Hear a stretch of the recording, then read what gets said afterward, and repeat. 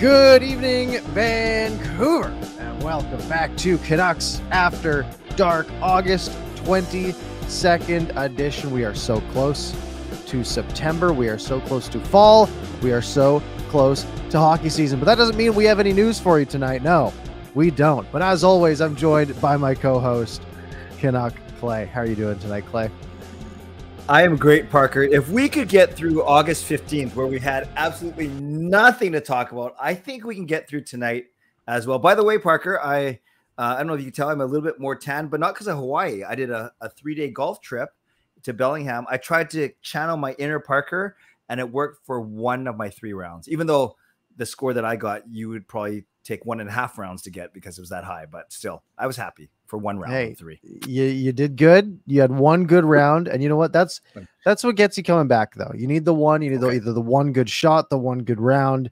You can play terribly, but that'll always get you coming back. And our match is still pending, and we'll have to do some handicap calculations there to get that dialed in to make it as even as possible. My initial reaction is 20 to 22 strokes, I think.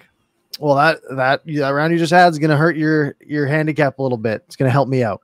So okay, we'll figure it out. We have a little bit to talk about tonight.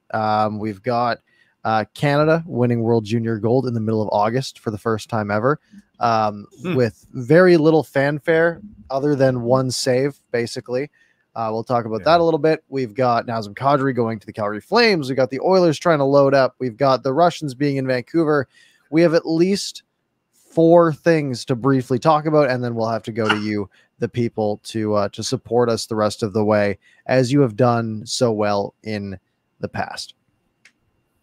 I love it. I love it. By the way, how are you? You always start by asking me how I'm doing, and sometimes I forget to ask, how are you, my friend? I'm good. I just got back from the interior a little bit, up in Princeton area. Had a nice little weekend away. Just getting back in the groove. Looking forward to the next long weekend, which I guess is 2 weeks away, which will be nice. True. Did you golf at all in Princeton? No, I was just up at a cabin with some friends. So the most athletic most athleticism we had was a game called beer baseball. Which I'm not going to go too far into, but that should let you know how much of a fitness-oriented weekend it was. I'm glad you're here and back safely. Yes. All right. Where do you want to start tonight? What do we want to do? Do we want to talk about the Canucks and all that Canucks news we have? Yeah, I think, we always joke around. We are called Canucks After Dark, even though I think the other stories are bigger, the World Juniors and the Kadris. But let's start with the Canucks, and then we can get to the big stories. And if we come back to the Canucks, we come back to the Canucks too. Sounds good. All right. Where do you want to start? How about the Russians are here? Yes. Kuzmenko and Mikheyev, I'm assuming. I only saw the Kuzmenko one. Kuzmenko going between the legs upstairs on that one move I saw. That the Canucks posted on their Twitter, and that's good enough for me. He's going to be putting up 70 points. That's my prediction for the year, and I'm going to nail it. We're not overestimating like we did last year. Everyone's getting 70+ points. Yeah, I did like what the Canucks social team did today. They did 1 video each of the 2 players. Then they did 1 post of all pictures. Then another post of video. I thought it was pretty cool. And you know what was really funny? They had each player, Parker, introduce themselves, right? And say, hello, Vancouver fans. And then Andre, he sounded like Andrea, but he just speak really fast. He said Andre Kuzmenko. So I got that one. But then when Mikheyev spoke, obviously he says it the way he likes to say it. And it didn't even sound like anything. So I had to check the number on his helmet to make sure that was the right guy. That's great. I actually didn't see it. So check it out. Tell me what you hear. Yes. Okay. I will do that later on. But I think we're starved for hockey content. Tomorrow marks 1 month until the opening of training camp. There's young stars and everything before that. But yeah, we're 1 month away from training camp, basically, in Whistler. Pretty darn exciting. And I think you can see from the reaction on Twitter, Canucks fans are starved for any type of content, just like we are starved as content creators for content. So it's cool to see them wearing the Canucks uniform for the first time, even though it was a practice uniform. Absolutely. Yeah. It's it builds that excitement a little bit. Again, it's still about a month away, and then really a month and a half to 2 months away before we start getting some actual games, which will be nice. Get back in the rinks. I'm sure we'll both be around the rink a fair amount this year coming up, and it's gonna be fun. For now, a little bit of football to tie me over. I'm starting to keep track of, but Yeah. we got the big golf playoffs this weekend, and that's kind of interesting. But there's nothing like hockey season. So really going to try to enjoy these last few weeks of summer before we have to dive into this winter and hopefully a competitive product on the ice. Of these two players, Parker, who are you more intrigued by? Different situations, obviously. One of them's got a 1-year cheap contract. The other one's got a 4-year expensive contract. What do you think? I think Mikheyev's more important, but I'm more intrigued by Kuzmenko because Mikheyev, again, there's much more risk involved, right? 4-year deal at a pretty mid-level salary for a guy who hasn't been really a mid-level guy for much of his career, where the Canucks need Mikheyev to be good. Kuzmenko, we know nothing about other than he put up a bunch of points in Russia last year, which sometimes translates, sometimes doesn't, but there is no real risk to the Canucks. It's found money, right? He's either excellent and the Canucks either trade him and get something good or re-sign him to a longer term deal and have him as a piece for the years to come, or he's not good and they can just let him go. No harm, no foul. Worst case, maybe he's not that good and he puts up 30 points on a really cheap contract for 1 year anyways, right? There's not much, there's no downside here, but definitely more intriguing because we really don't know what to expect. Yeah, Great point. Him, Höglander, Podkolzin, when I say him, Kuzmenko, all on contracts making $1 million or less, which is really, really good. We keep talking about how you got to outplay your contract. You know, it's funny, Parker. Some people get so excited they want to see an all-Russian line, but I think they forget that none of those three guys play center. That is important.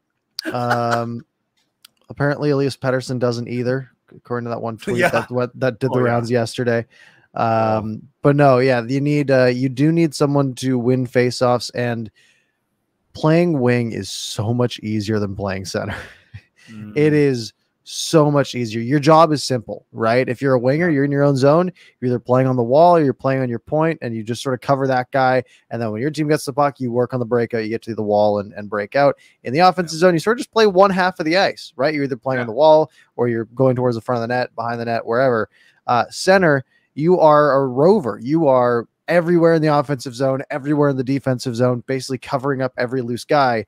It's so much harder, which is why it's so crucial that a guy like Elias Pettersson is a centerman, and why a guy like JT Miller has as much value as we think he does being a centerman, that you can't just be like, all right, Podkolzin, play some center when he's never done it in his career.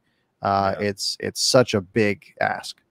Yes, and I agree with you completely that Mikheyev, there's more expectation. We expect more because of his experience, his contract. But yeah, if I had to pick one of the two, although I'm really intrigued by him, I'm even more intrigued by Kuzmenko for sure. By the way, can you reference that? Can you explain to everyone what you're talking about that Elias Pettersson isn't a center? Because I saw it too, and it's hilarious. It's so funny. Yeah, there was one tweet. I don't remember who it was from, but it got tweeted out by the @NHL Twitter account, sort of referenced, and it was basically some fantasy guru saying that Podkolzin is going to be the best winger on the Canucks. Sorry, Pettersson and Besser. And it was like, okay, one, everything you said there was wrong. He's not going to be better than Pettersson. He's not going to be better than Besser, probably. And Pettersson's not a winger. Pettersson's in center. So yeah, there was a wild tweet that got a lot of play yesterday. Every tweet about the Canucks gets a lot of play here. That's how starved we are. Yeah. Well, I mean, JT Miller still trends every 3 days on Twitter in Vancouver. Is he trending now? Probably not. Well, I say probably not, but actually maybe. It doesn't look like it. Not today. I'm sure we can make him trend if we wanted to. Yeah. Probably. Sure. Yeah. It wouldn't be that hard. Jim Rutherford was also on a podcast. Where was it? I saw him quoted basically. It was in the Post-Gazette, Pittsburgh Post-Gazette. Do you have it in front of you? What he said? I do. I have the whole article, and it was a long article. But basically, he was asked why why he left Pittsburgh, which has sort of been an ongoing topic around Pittsburgh for the last couple of years. Basically, it was because of COVID. A lot of it, right? He didn't want to. He wasn't able to go into the office for like a year because he was high risk, and he just sort of was done in Pittsburgh, and there wasn't much else to it. Wow. Okay. It wasn't that much. Yeah. So no fighting with the ownership or nothing like that. Apparently not, but I don't think he'd say that if it was. True. And then I also, I didn't read the article, but I saw a quote. He referenced the fact that there's a lot of work to do here. And it's going to take a while. No surprise there, but yeah. I wish it didn't have to take a while, but it does. It does. Some people are angry. Parker, some people are pretty impatient, really impatient, actually. Yeah. I know. Yeah. I've realized that with some things that we've seen online, and some of the response we get sometimes, and I'm impatient too, right? Like I'm tired. I want this team to win games. We've had one playoff series, or I guess 2 playoff series wins in the last 10 years, and those both came in a bubble, right? Where there was no one in the stands. We didn't get to go to any of the games. We didn't get to experience it other than the party on Scott Road a couple of times down here, which was awesome. And I'm sad I didn't attend, but it's not the same. All I want is to watch this team be successful and be fun and enjoy some wins with, this community and the whole Canucks community. So I understand why people are impatient, but you have to realize, we're not really in a situation to be impatient. We got to fix some things first. Sure. And speaking of patience, I would love to tell you a very, very quick story, and then I'll ask you a question based on it. Not a test, but your opinion. So on our golf trip at the end of the night, after the round, after dinner, we'd go back, play some poker or play some fun games or whatever. And one of the games we played, Parker, was basically, it wasn't what do you think, blah, blah, blah, but it's what does Parker think Clay will say about blah, blah, blah. And then we all bet, or, Joe and do prediction, and then we hand out chips, blah, blah, blah. So the question was, what does blank think? I think it was my son, Sean. What does Sean think Clay is going to say when the Canucks will win the Stanley Cup next? Right? So what does Sean think that Clay will say will be the year the Canucks win the Stanley Cup? Right. And then everyone bets on what they think Sean is going to say my answer would be. So just take a guess what don't even worry about what Sean, let's skip that part. What do you think what do you think Sean, my son, would say that I think would be the year the Canucks win the Cup? I don't know how much he knows about your thought process, but I know he probably thinks very positive. Knows a lot. Then I would say probably 4 years. Oh, very good. Yep. I said 20. I said 25, 26. Yeah. So 3 years now. Very good. So you would have at least split some money there. Good job. Nice. Yeah. And it's just, what do I think? What do I think you would think? No, what do you think you think? What do you think? Hopefully in our lifetimes. Yeah. I would say, look, the best shot with this group, because basically you get that run every 10 years or so, maybe in this case a little longer. I would say with this group, 3-4 years is going to be their couple of shots at it. Hopefully, if they are going to get there, and then they're going to have that that fall, and then they're going to try it. Hopefully, in 20 years they're having another one, and that gets sad to think about, doesn't it? They're going to like getting into this sort of contending window. Hopefully, like you see Calgary is doing, right? Yeah. Calgary is going to make this push, and they're going to be a contender probably or thereabouts for the next 2, maybe 3 years. And then they're going to have 10 years of probably nothing, because that's just how the league works in a salary cap era, which is really sad to think about. Yep. Now I'm sad again. I was in such a good mood, ready to do the show. Yeah, Coach Rob mentioning he's been waiting 52 years, all 52 years of the Canucks existence. I'm 48, so I'm only a few years behind him. Parker, you're a youngin, and I can. So if you think you're frustrated or wanting, imagine what us old folks feel like. But I'm not saying better, worse fans, just sharing the pain. sharing the pain. Yeah, I mean, I think back of my sort of original hockey memories, right, of my defining moments as a kid growing up, and it was I think 2001 or 2002 against Detroit. That that series. I remember I was watching that on ESPN or whatever it was, and then Minnesota. Manny Fernandez, I remember pretty vividly. Those were like there was the Brendan Morrison goal, and that was a highlight. But the rest of it was sad. And it has been ever since. Great. Awesome. All right. Good mood. Let's move on. Was there any other Canucks stuff? Apparently Rick Dollywall saying the Canucks are poking around on Evan Rodriguez and Calvin DeHaan. Any thoughts on that?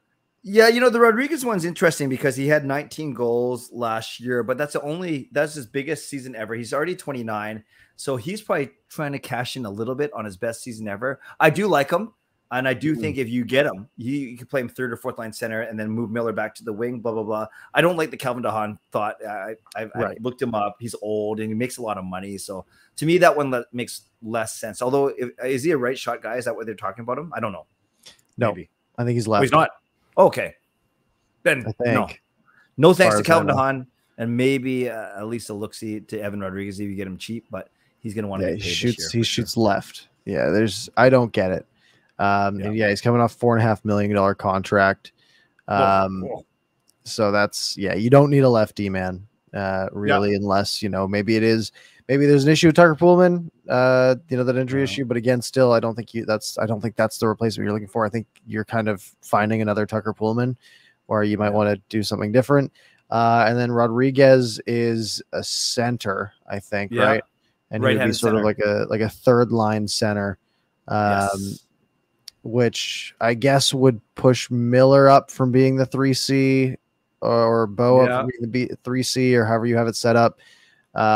Which might be nice and probably round out the top six pretty well. But I think, he's going to want a pretty decent chunk of change, I would have to imagine. Yeah, more than the million he was making for sure.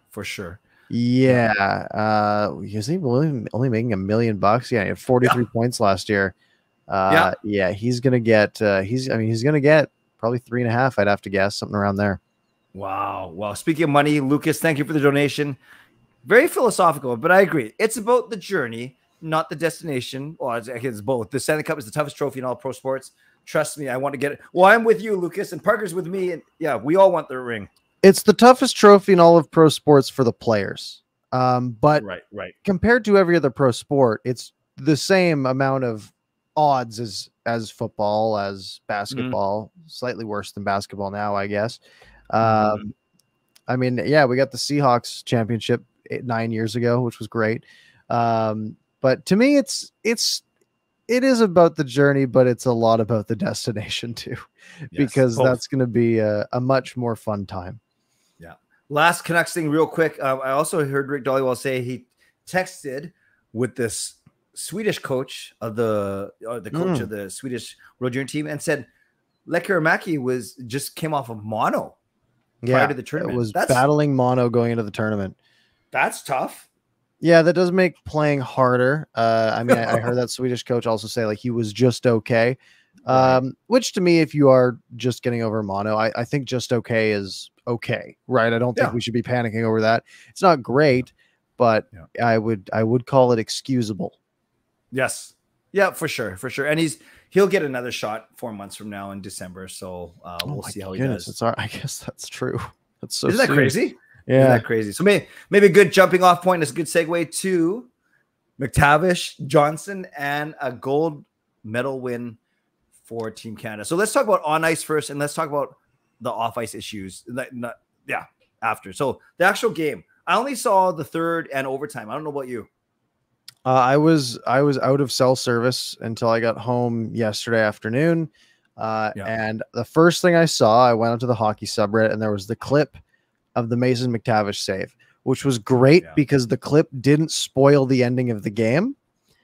So I still didn't know who won. And then I found right under it was the post of the full video of the overtime. So I watched the full overtime after. Yes. Yes. That save is so unrealistic.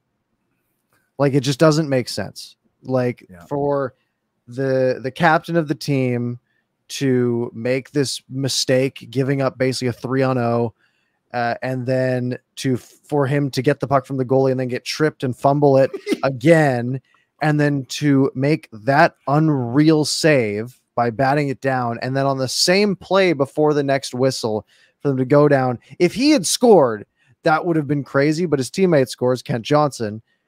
Also a really nice goal, like just the poise involved in that. But yeah, it was unrealistic. Like you look at that in a story and it doesn't make any sense. Like, oh yeah, he batted it down off the goal line. No, no one does that in gold medal overtime game. Like, it just doesn't make sense. But it was absolutely insane. That McTavish you said it was involved in 3 or 4 different plays. He actually, even before he pinched to give up the 3-on-1, he actually made a really bad, I don't know, you saw it, blind pass to Bedard, and that almost was a result of breakaway. So he gave away, he pinched, he got tripped, and then so it reminded me a little bit, Parker, when Alex Burrows slayed the Dragon. That game was very eventful for Burrows. He took a penalty, he scored, and then he was actually in the box when I think no, he gave the puck away when leading to Taves tying goal. So, and then Burrows ends up winning the game. So just involved in everything.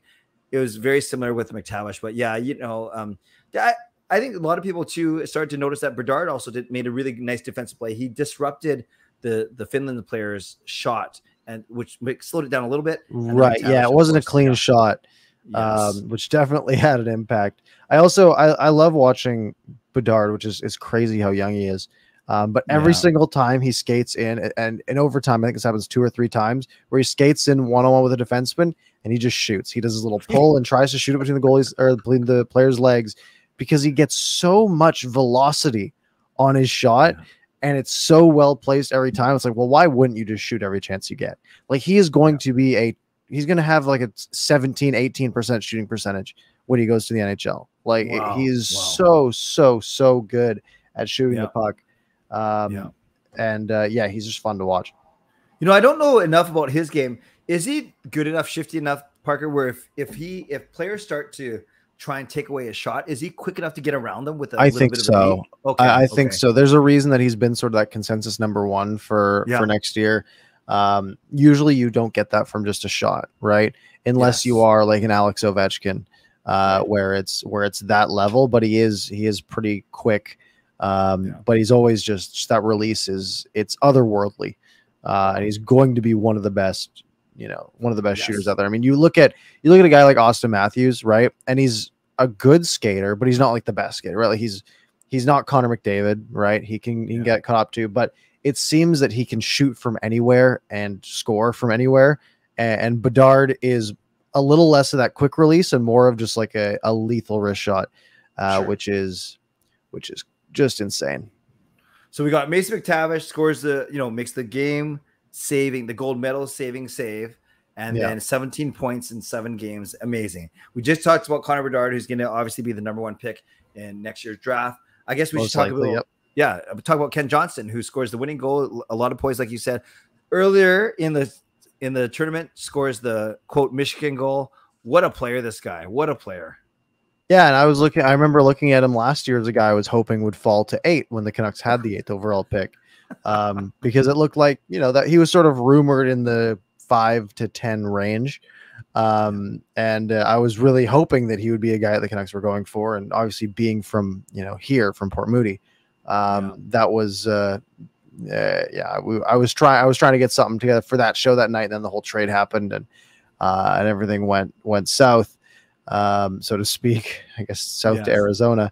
But yeah, he's very good. And that goal was unreal. To basically beat the goalie again, those cross ice passes. It's a move like in my beer league. It's what I try to do, right? If I'm coming in sort of like a 2-on-1, it's passed across to me and I'm coming in, and I try to just keep going the direction the pass came from, because the goalie's going to slide. He's going to get caught out. And it's really tough to make that direction change. But that goalie did such an unreal job of getting that pad down and sort of staying in position. Very few players are going to take that tight shot into the goaltender's pad with people bearing down on him and able to grab the rebound, sort of toe it and get it over the pad. Just an unreal goal. So some great performances there, some really standout performances. So Parker, do you think and let's not even talk about the allegations part of it yet, but the fact that it was August, the fact that the prices apparently were massively expensive, and then maybe there is this black cloud too. Do you think all of it just contributed to a weird tournament? Yeah, there was so much. It was such a perfect storm, so to speak, towards there being no real desire for people to go. Right? You think about where it's held. It's held in Edmonton, right? Yep. It's 30 degrees every day right now in Edmonton. In Edmonton, you don't get a long summer, right? I guess you get a decent summer, but it's either really nice or it's snowing and minus 30. People are out, especially like lots of these games are during the week at unreasonable times, right? Like during the day. Where in winter, it's hockey season. People are excited about it. There's buildup. There's ads on TV. There's all. I bet 3/4 of the city of Edmonton had no idea this tournament was happening. Right? Like there was no marketing for it. I literally had no idea it was on until the tweets from the first game were like, yeah, there's 6 people in the crowd or whatever it was. Because there was nothing exciting, right? There was no marketing. It wasn't pushed. I know viewership numbers were really low, obviously, and it looked like it was a pretty full house for the gold medal game. But yeah, I mean, it's Canada and a gold medal game, and it was on a Sunday. Much easier to get people out there than even a Team Canada game on a Wednesday at 5 p.m. Because it wasn't marketed. And there's so much other stuff to do in the middle of a nice summer. All good points. I was in Edmonton, as you know, at the end of July for work with Pope Francis' visit. I did not see a single banner, not a single poster, a single anything, billboard. And I even walked past the arena. What's it called now? Rogers Place, I guess. Yeah. I even walked past there to look at the Gretzky statue and the 5 Stanley Cup statue display, and nothing, not even a poster or banner about the World Juniors. It's crazy. Yeah. I think TSN just called it a day on that one. They said, yep, we lost on this one. We're, instead of, sort of sunken costs, instead of going more into marketing on, we're just going to get it done. And if I'm TSN, I'm probably like, hopefully Canada makes it far so we can sell some tickets. And then hopefully that's enough to get people excited about it again in 4 months' time. It's August 10th is not the same as Boxing Day, right?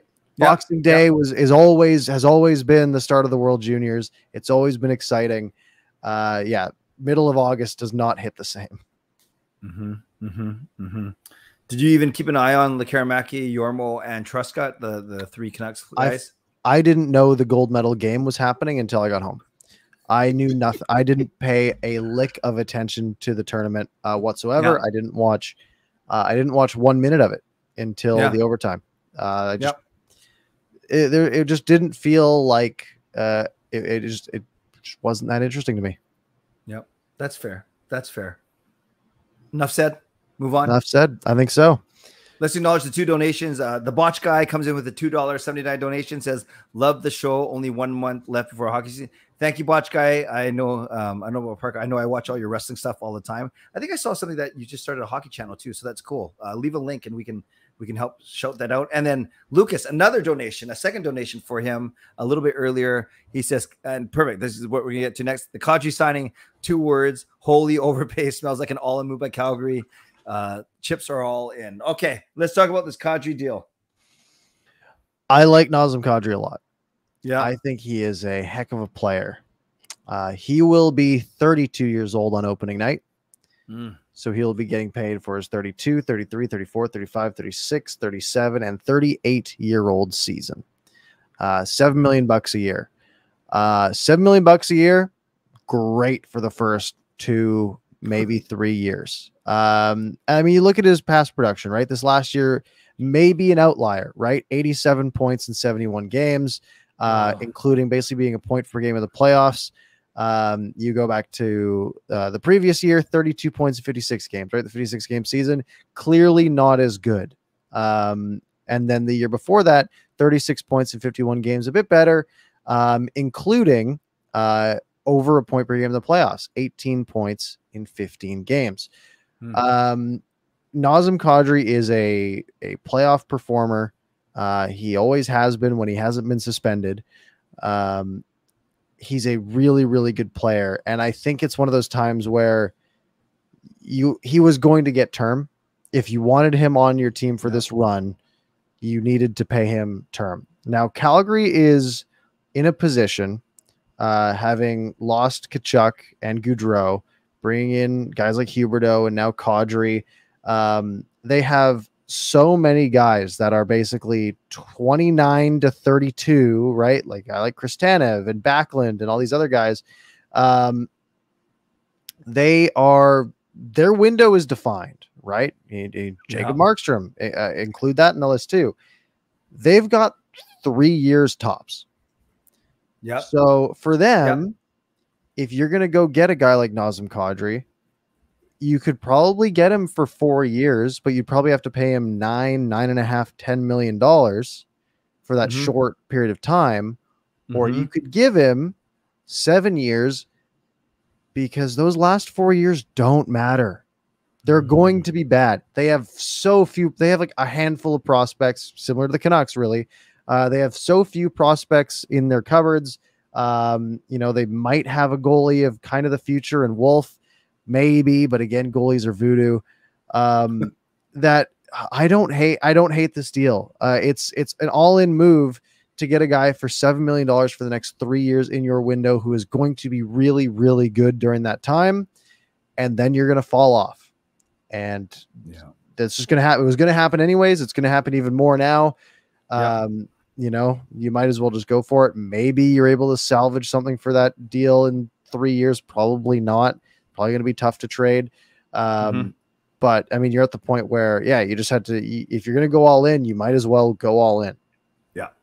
Yeah. Well said. There's so many angles to this, and starting with the whole all in factor. Yeah. Even Huberdeau's contract might not look so good near the end of that big $10.5 million contract, but you're right. They're not worried about 5, 6, 7 years down the road right now. They're worried about the next 2, 3, 4 years, where they can get all these guys while in their prime, so to speak. So there's that. So I agree with you on that. I don't, Kadri's kind of one of those guys where I would like him on my team, but I still remember very vividly him nailing Daniel Sedin in that game in Toronto, and then Yannick Hansen having to come in after he got knocked down, coming to try and come to Sedin's rescue. So he's a bit of a dirty player, but maybe you kind of need that.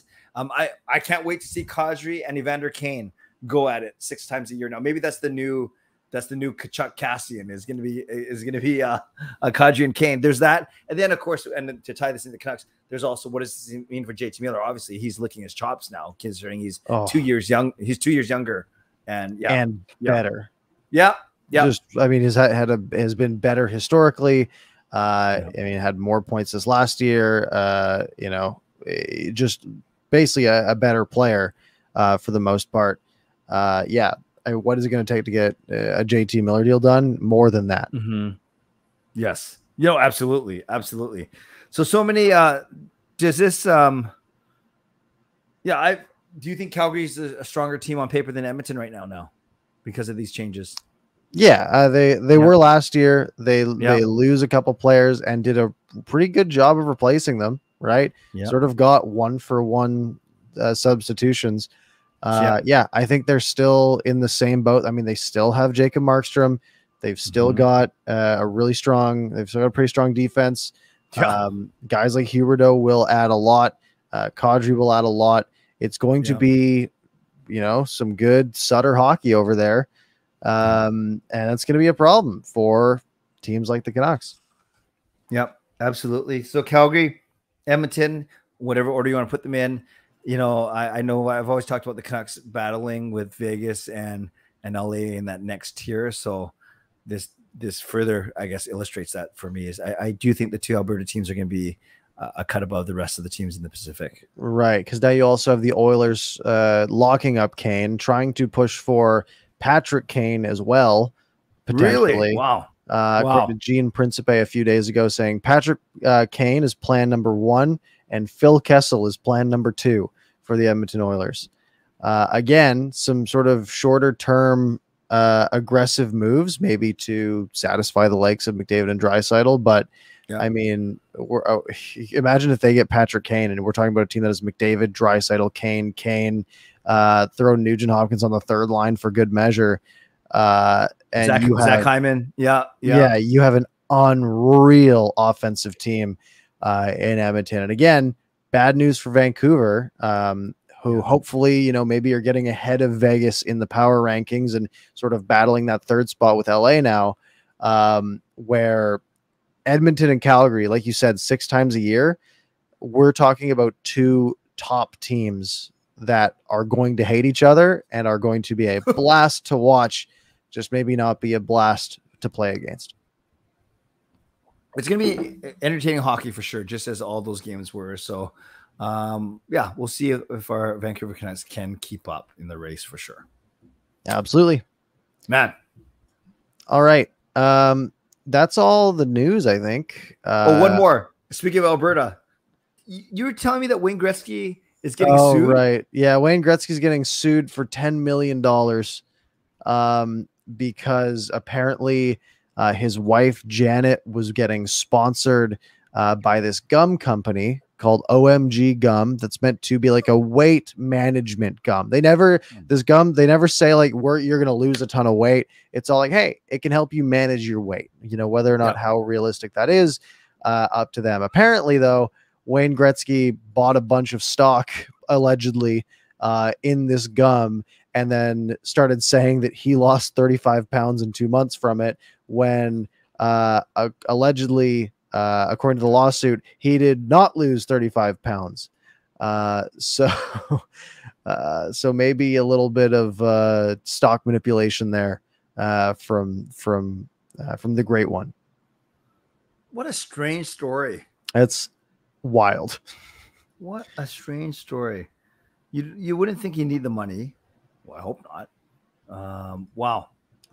Yeah, he's got to sell more wine to make up for that one, apparently. That's a lot. I mean, that's a lot of money. Now, you think about how much money did Wayne Gretzky make during his career, right? Not as much as the top guys now are making, right? He wasn't making McDavid money, right? That's true. He's probably doing good. That maybe that TNT deal is doing nice for him, but I doubt he's making $10 million a year. And besides, yeah, exactly. And if that gum, you can really lose 35 pounds in 2 months. Oh my God, everyone would be on that. Yeah, that would have been so much easier than the last month. Work hard to lose 4 pounds. You could have lost 35 in 2 months. Wow, I love gum. We'll have to track the story then. That's kind of interesting. Wow, but it's the middle of August, so we knew that we'd be stretching, no pun intended, with the gum for stories for sure. But we're almost there. Because we're within a month of training camp as of tomorrow, which is pretty exciting. Thank goodness. Yeah. Thank goodness. We got training camp. We got Young Stars. When are Young Stars again? September 14 to 19 or something like that. That sound right? Something like that. 16 to 19. Okay. Yeah, that's gonna be interesting. Still need to see it get up to Penticton for that. That'd be cool. Are you gonna try? I might try. I might see if I can pull some strings with my Penticton contacts. Awesome. See if I can get up there. Oh man, the full tournament package is already sold out. Really? Oh, but I could get a VIP package. $400. That's a lot of money to go to 6 hockey games that are Young Stars. So what, each team plays twice? That's it? Looks like 3 times. Each team plays 3 times. Yeah. Right, that would make sense. The Canucks play the Friday, Sunday, Monday. Okay. Who puts the last game on Monday at 2:30 p.m.? The Canucks play a Friday game, a Sunday game, and a Monday game. You think they try to do like the Friday, Saturday, Sunday the host. But yeah, I guess there's a lot of people from Alberta and the Okanagan. So what is? I guess it's 4 days of 3 games each, as opposed to 3 days of 4. Yeah, 4 days of 3 games. So each team. No, that doesn't make sense. What the heck am I talking about here? There's 2 games Friday, 1 game Saturday, 1 game Sunday, 2 games Monday. Yeah, because there's 6 games, not 12 games. There's 12 teams. Okay, I mean, right. Okay, I get it. Okay. There's also the Penticton V's play a game there on the Saturday afternoon. Oh, okay. To throw that in the mix. Otherwise, you could go 3 consecutive days of 2 games each, but then some teams are playing. 2 of the teams are playing back to back. Right. So you can go. I mean, the games the days that have the double headers. I mean, it's only $35 to go to both. That's not that bad. Okay. And it comes with a $20 food and beverage voucher, so it's affordable. The $400 was the VIP package where you get all 7 games, VIP buffet, cash bar. You get a VIP credential and a duffel bag. Okay. So then $150 of gas each way, plus you're staying for 3 nights. It's not that much. It's not $150 each way. It's probably like one probably tank? $100. Well, about a tank each way. So about $90. Yeah. Okay. So let's say $200 for gas. You split with someone else, $100 a night for hotel. So you're looking at $1,000 weekend, basically. That's way too much for me to go there. I have a place to stay, is what I'm saying. I'm only going if I have a place to stay, which would only the gas and the tickets. Good. Parker's sleeping at a bus stop outside the arena. No, he'll be fine. Yeah. Okay. I'll just be floating on Skaha Lake overnight. Okay, that'll be good. All right, let me know if you go. I will cheer for you from here. All right. Hey, it's 10:41, which means it's time for you guys to submit questions because we're out of things to talk about. So if you guys, Jaskran with the first question, do you guys watch preseason? Yes, kind of, unless I have anything else to do. Yeah, not a big priority for me, quite frankly. I'll go to one of the 3 home games that they'll have at Rogers Arena, but yeah, not all 3. Right, with your tickets, you got included. Yeah. I'm getting social media questions. Jaskran saying, "Did I ever think about making an Instagram? I made one and then I never did anything with it, and I made it private because, why would I? I don't know. That's what I do. I'd much rather do like TikTok or something if I'm trying to promote anything, because you're way more likely to do something on that." By the way, Jaskran is he's a big fan of yours. Like I'm not even jealous. I'm very happy that he really likes you. You're getting called out, Jaskran. No, it's a compliment. that was 100% genuine, and I think it's a great thing. Fangirl also asks if I considered a Twitter account for this podcast. No, it's way too much work. And what we're gonna get the people who are willing to follow the Twitter account for this show that happens at almost the same time, almost every week, are the same people who are going to subscribe and turn notifications on YouTube. There's no real point, in my opinion. No, that's a good point. And Fangirl, and I appreciate your persistence. She asked me, I think, a similar question in one of my streams, and I said the same thing. Because you and I have established followings already, and we're happy to promote this show on our respective channels as well. It's almost like starting from scratch. There's not enough differentiation where I don't think it makes sense to do that. But good, always something to think about for sure. That's only if we grow like crazy or whatever, but I don't think we need to right now. MB, do you think Höglander bounces back this season, or is it a poor fit under Boudreau? I don't see how he bumps anyone on the top 9 that we've been talking about. So somehow he's going to have to earn his stripes on the 4th line, gain Boudreau's trust, play well defensively, which is very important, even more important than offensively, and then see what happens. You never know. An injury may open up a spot, but I'm not sure if he starts in the top 9 at the start of the season. No, I don't think he does. It's going to be, there's the whole sophomore slump angle, which I mean, has happened too many times to be too much of a coincidence, I guess. But it always seems to me like a bit of a cop-out. I guess he could bounce back, but I mean, he's going to play 13 minutes a night? Is he really going to be putting up more than, 25 points this year? Probably pretty unlikely. Hopefully, I mean, obviously I hope he does. But yeah, it's going to be pretty tough. Yeah. Agreed. Jaskrin says, can we talk about the 9 a.m. game against Detroit in February? Are you going to watch it? Is it like during a work day? No, it's got to be Saturday, Sunday. It's got to be, right? It's got to be. Canucks schedule. I lost the. Let me scroll down to February. There's December. February 11th. February 11th is. Yeah, it's a Saturday. That's fine. Yeah, a noon start in Detroit. Yeah, noon in Detroit, 9 a.m. here. That's great. You wake up, watch some hockey, and then you don't have to worry about it the rest of the day. I remember in January 2012, right after the Canucks and Bruins finished their series 6 months prior, that the Canucks played in Boston. I think it was a Saturday or Sunday morning. I'm not sure it was a 9 a.m. I think it was a 10 a.m. start, so 1 p.m. start there. And I had a bunch of people over, and we were eating breakfast. Awesome. We were eating breakfast food. Yeah, exactly. A little mimosa and a hockey game on a Saturday morning. That sounds excellent. Did we win? I can't remember. I think we won. Yeah, we won. That's so. Right. Like they were joking that we won. Yeah, we won game 8, but yeah. Cody Hodgson. That means enough. Yeah, exactly. Maybe that was his secret. Maybe he just needed to play more early games. Lobby the league. Yes. Yeah, they should have pushed for more 9 a.m. games. That would have been great. Mr. Joker says, what do you think about the automatic puck over the glass rule? I mean, it's been in place for how long now? What, like 10, 15 years? Yeah. What do you think about, do you think that rule should continue? If I try to block out what I hear all the media people say, because I know even TSN made a funny song about it, a parody song, Puck Over Glass.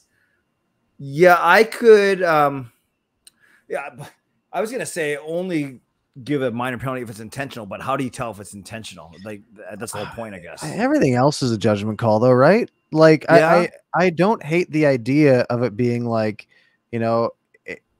like situation matters, right? Like, oh, these guys just got on the ice on a line change, and the faceoff got one back to the D-man, and he tried to shoot it off the glass and it went straight over.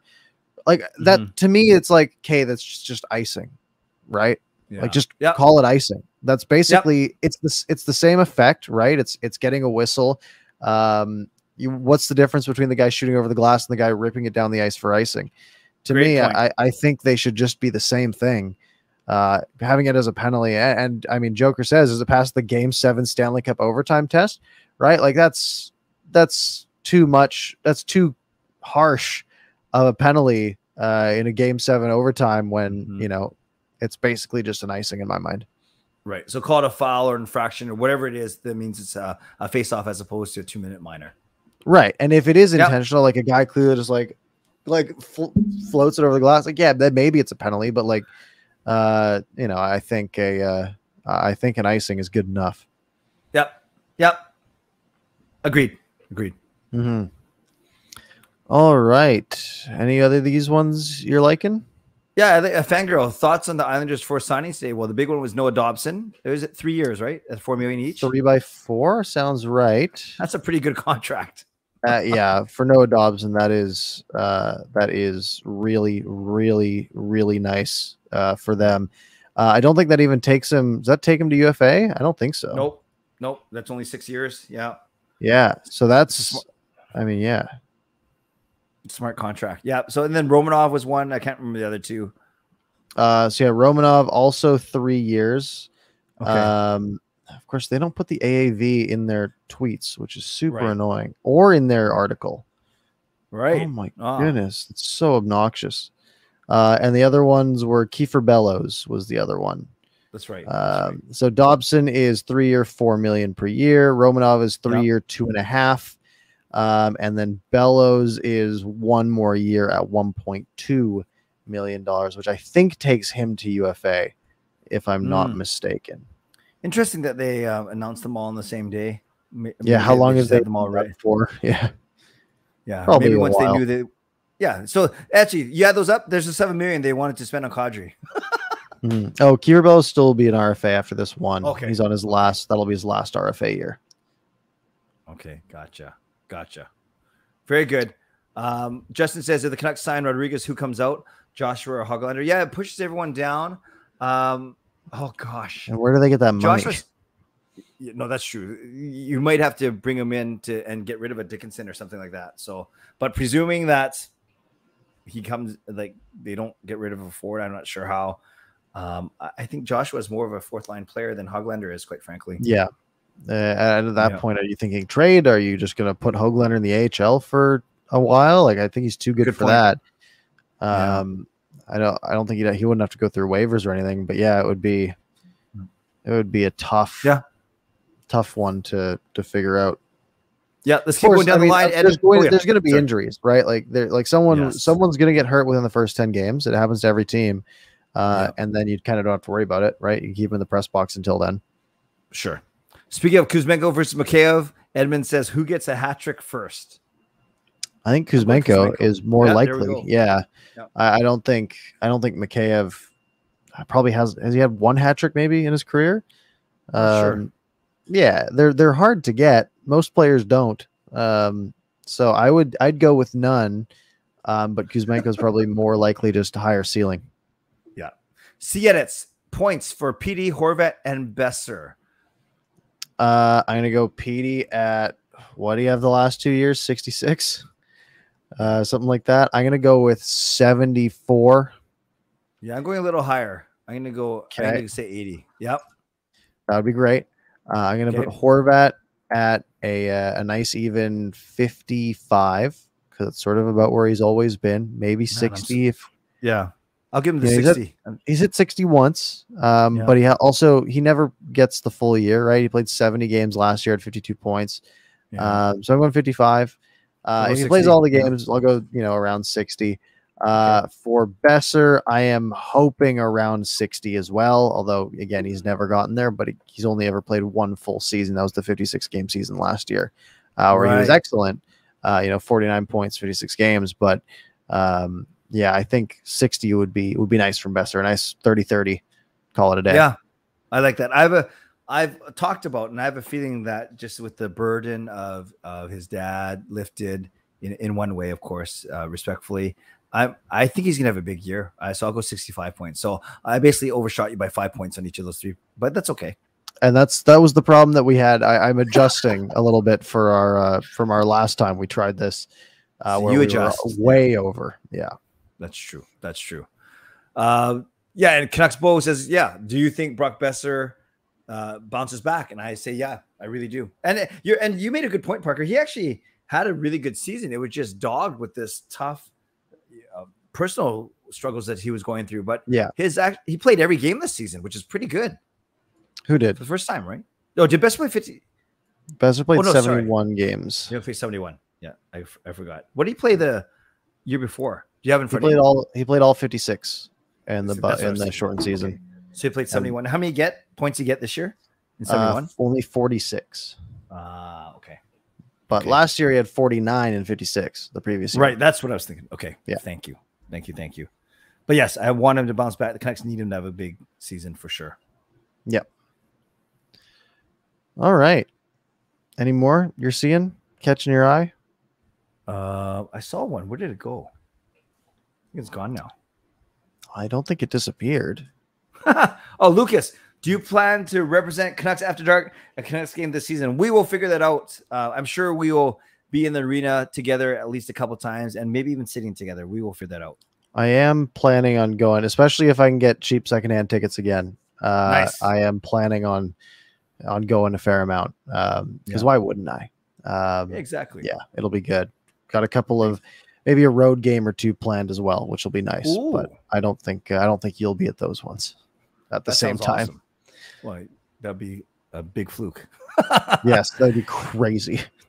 NHL Canucks, do both of you know anything about the renovations at Rogers? All I know is that they were doing some work in the dressing room area for sure. Yeah, Lucas says they're sort of minor facility changes. So awesome. I don't think we're going to be seeing too much. No blue seats yet, which I cared about for a while, but now I just want comfortable seats. They're fine as they are, but more comfy seats would be great. Sure, we'll take that. Shannon asked when the season starts. I think the official first day, if I'm looking, 12th. Friday, October. Oh, is it that late? I think the Canucks first game is the 12th. Right. And for everyone else, what am I seeing? Maybe a day before.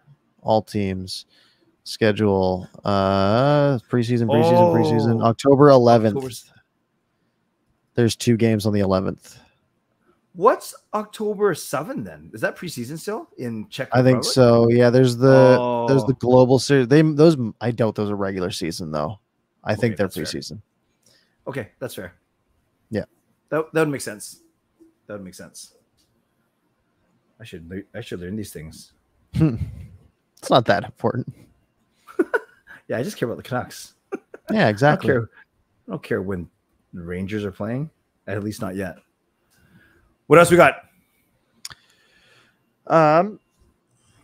Jasker asking if I find it worth it to go to the home opener. I like to go to the home opener whenever I can. That's usually one of the more fun games because I like to see. I mean, I went to the home opener this last year, got to see the whole like Avengers theme, and I thought that was really cool. The first time I saw it, the 11th time I saw it, it wasn't as exciting.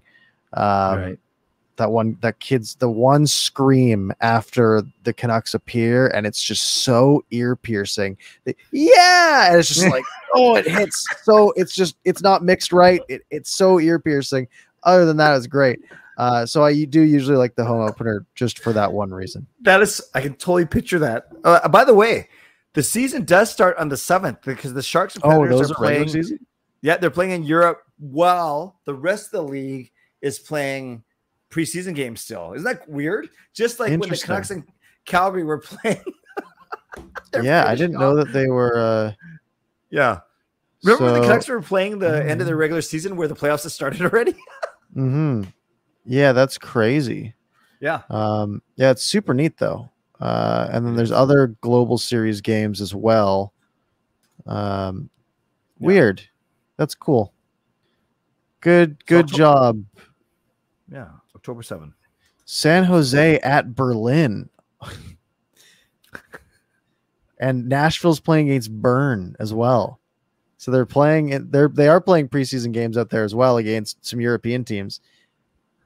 I guess that makes sense. You're going all the way over there. Yeah, it's cool. Yeah, Nashville. What if they lose? Then they get relegated. Berlin is the new team in the Pacific. The new team in the Pacific. Yeah, man. Travel got way worse for the Canucks. That's funny. Yeah, that would be cool. Like what else we got? Jaskrin also thinks that Tyler Myers will win the Norris. I will bet you any amount of money, and I'll give you 2-1 odds that he won't. At least 2.5. No, only 2. I can't risk that much. Edmund's question is funny because I think I know what he's asking, but I think you can take it 2 ways. You can tell I'm getting a little giddy. Hey, Parker, would you be willing to meet people from chat in a Canucks game in the future like Clay? I think he's asking, would you be willing to meet people like Clay does? Not would you be able to meet people like Clay? You see what I mean? I can only meet people that are similar to you, is what he's saying. Yeah. You'd run out of the arena pretty quick. I will meet no one else but Clay lookalikes, only doppelgangers. Yeah. If I run into people, I'm not setting up like a meet and greet or anything, but if you run into me, you can say hi. If you run into me on the SkyTrain, say hi. Don't just take a picture of me and DM it to me after. That did happen once. Really? Yeah. But other than that, yeah, if you run into me there, you want to say hi, say hi. I've had a couple of people at Canucks games stop me and say that they listen to our show, or they ask me, say hi to Parker. So that's kind of cool too. So people are thinking about you, buddy. That's nice. Yeah, no one noticed me when I was there. Especially at the end of the season when I went to like 3 of the games by myself. They will. That's this okay. Is the year. Yes. Nice donation there. I can never say this person's name. Sagar's Rage. Okay. I would guess. Do you feel management is making excuses? Look at the Flames facelift. Well, the Flames are in the middle of their contending, right? Like they've got a 30-plus-year-old goalie, and their best defenseman is over 30, and their best players are nearing 30, and all of their contracts expire in the next 3 years, and they have very few prospects. They are on the clock. They're in their window. Yeah, they had a facelift, but yeah, they also had 110 points last year, right? 111 points. They won 50 games. They had some of the fewest goals against in the NHL. They're in a position to make that facelift and try to go all in. The Canucks were not. The Canucks don't have many prospects. They have some bad contracts to deal with. They didn't really have the currency to make a big facelift. They don't have cap space. And I think everyone going into this new management kind of knew that there wouldn't be a lot to do. Now, could they have done more? Probably, right? I mean, the whole JT Miller saga that we've discussed ad nauseum. But if they went out, it's not like they were like, we're just going to be lazy and not do it. They didn't get the offers that they wanted, which, in my mind is fair. So could they have done more? Probably. But I don't think they're making excuses or anything. I haven't heard them come out at all, actually, and say like, we tried to do this, but it didn't work. We ran out of time. There hasn't really been any of that. It's mostly been from media being, and fans primarily online saying, they should have done this, this, and this. But the Canucks haven't come out and really made any excuses at all. Right. Yes. Yeah. And thank you for the donation, of course, to Saggers Rage. We appreciate it. I agree with you, Parker. And I think, yes, Calgary and Vancouver are simply in different places in their trajectory or where their teams are right now. And the thing about Rutherford, they don't make excuses. He's actually been very forthcoming. And he flat out said, this has been a little bit harder. This has been a little bit slower than we expected, than we had hoped. So to me, that's not making excuses. It's an admission that they probably wanted to do more. But like you said so well, Parker, their hands are tied in certain ways. And yeah, just things aren't moving as fast as you, me, every single person in this chat probably want them to be. Yeah. And they're just, you look around the league, like there hasn't been a ton. I mean, there's been a couple big trades, right? And you mentioned Calgary. And yes, Calgary made that one big trade. And I mean, trading away Blake Coleman plus future first for the cap space to go out and sign Kadri. I mean, do we want the Canucks doing that? Do we want the Canucks going out and trading Oliver Ekman-Larsson and a first-round pick so they can go out and sign Phil Kessel right now? Probably not, right? That's probably not a great move based on where they're at in their current cycle. They also haven't gone out and signed any fourth liners to $12 million contracts like we saw in the past. They've gone out and signed fourth liners to basically league minimum deals like Dakota Joshua and the likes who can fill those roles, Curtis Lazar, who can fill those same roles for cheap. So in those cases, I have seen an improvement. Have I been like overjoyed by what they've done? No, I think they've been kind of middling, and I think that's sort of just the spot they're in. Without looking it up, guess how old Phil Kessel is? 34. Very good. Right on. Very good. Very good. I was gonna say 36, and I was like, nah, it seems too old. It seems a little much. 34. Nice. Nice. Nicely done. All right. It's 11:03, which to me means it's time pretty much to wrap up. Do you have any last topics? Anything you want to talk about?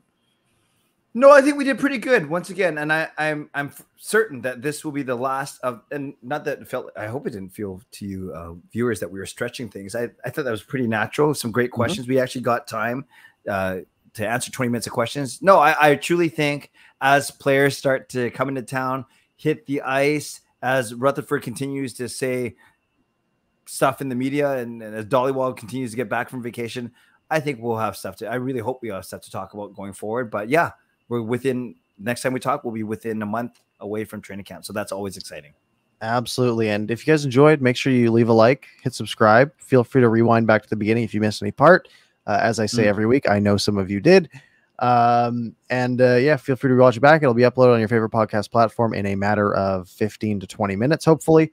So you can listen to it there. Otherwise, Clay, again, any I didn't really give you any parting words, even though you kind of said some, but any last parting words for the second time? No, I'm good. Perfect. All right, folks. Thank you very much for watching. Hopefully, like Clay was saying, we'll have some good Canucks news in a week, hopefully. Yeah, we will see you next time.